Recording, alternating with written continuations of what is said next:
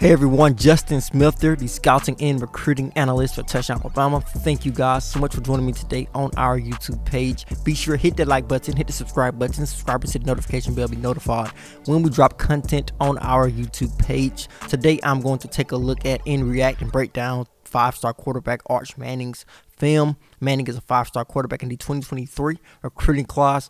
All of the major recruiting outlets have him listed as the #1 player in the 2023 recruiting class. So we're going to take a look at what he brings to the table and why he has garnered that type of attention and why he has garnered that type of star rating and ranking as a consensus #1 player in the nation. Of course, we know his pedigree with him being the nephew of Peyton and Eli Manning, and with his grandfather being Archie Manning as well. So we're going to take a look at what the 6'4", 215-pounder can do on the gridiron.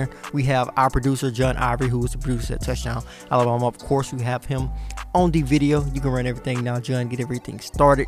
And on the first play, we're going to see Arch Manning show off that great pocket presence, move up in the pocket and deliver a great throw down the left side of the field. We're going to play that first play back over again a few times because I think that is an area where Arch really grew during the transition from his sophomore and his junior season. His pocket presence really developed and progressed, and I think that play really develops it, showing him stepping up in the pocket and delivering a great throw down the field, showing that he can push the football down the field. We're going to see another deep pass, another great throw by Arch Manning, in my opinion, as we consistently see that he's able to push the ball down the field.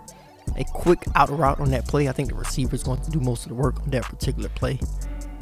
But most of these first plays are from his junior season. This one is as well, as you see him split a couple of defenders. But this next play is from his sophomore season as well. From this play on, we're going to see plays from his sophomore film. That throw was a bit underthrown. We're going to see it from a different angle. It was a bit of an underthrow, but it was a great play by the receiver to work back to the football and make a great play down the field. Ball on the ground. Great way to evade pressure. What a throw from a very impressive angle. We're going to see that play again.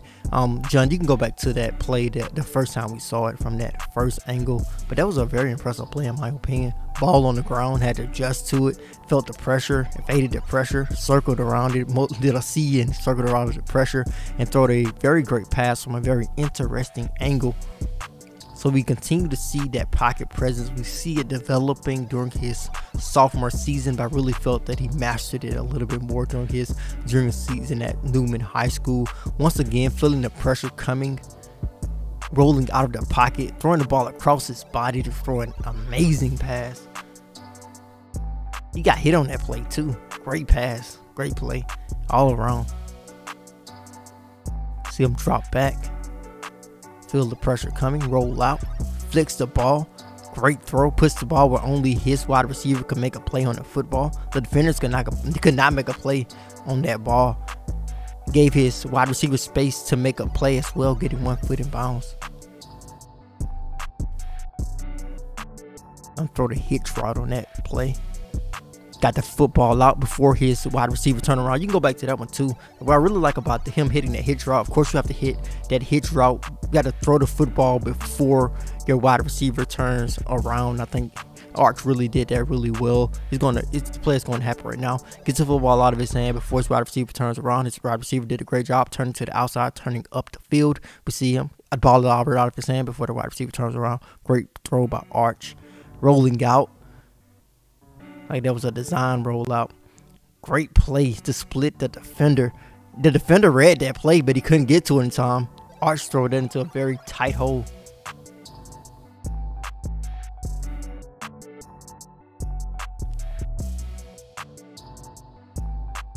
Gonna drop back. Gonna throw the ball across the field. Like he looked like he threw it in between like 2 or 3 defenders on that play. Drop back, pump fake, go back to the left.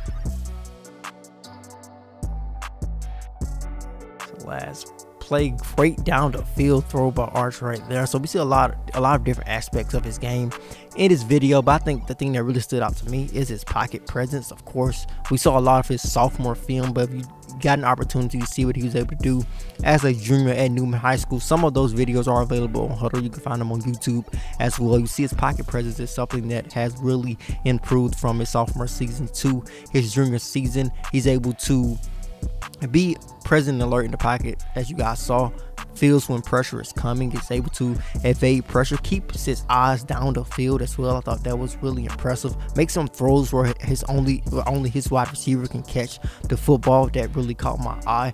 And also just his great size, 6'4", 215 pounds, great size, great frame for a quarterback. So I definitely can see why he's rated as a 5-star recruit. Whoever gets Arch Manning is going to get a talented quarterback. But just looking at this quarterback group as a whole in the 2023 recruiting class, I feel there are some very talented signal callers, so the Crimson Tide will be lucky to pick up any of these guys. I wouldn't say the gap between Arch and these other guys are really big. I feel that this is just a solid group of quarterbacks in this 2023 recruiting cycle who any team would love to pick up. Just taking a look at some of Alabama's top 2023 quarterback targets outside of Arch Manning, you have a lot of guys like Nico out of California, Nico Iamaleava out of California. You also have some other guys in the 2023 recruiting class with the Crimson Tide are going after at the quarterback position. I did break that down in another video on an episode of the process. You guys can find it on our YouTube page, but it was great getting the opportunity to break down what Arch Manning